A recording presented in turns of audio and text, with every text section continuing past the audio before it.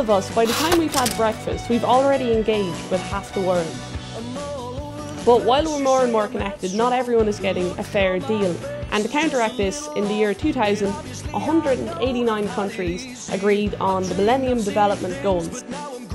Over the last 10 years, European funding has put over 14 million more kids into primary school, and it's also given 70 million people access to better drinking water. And every year the EU spends in around about 56 billion on aid.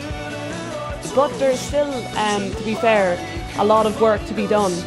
Like, there's over 1 billion people living in fragile or conflicted countries, and there's also 1.2 billion people who live off $1.25 a day. So with all of this in mind, the EU decided to make 2015 the year of development. International development is essentially about creating a better, more equal world, but it's also about health, education, decent jobs and equal opportunities. And while the European Union is working away at development aid, we'd love to know your opinion. For your time, you could win €500 and the chance to report on One World Week. So if you'd like to enter, all you have to do is make a short blog about how well do you think EU development aid is reducing poverty and contributing to international development.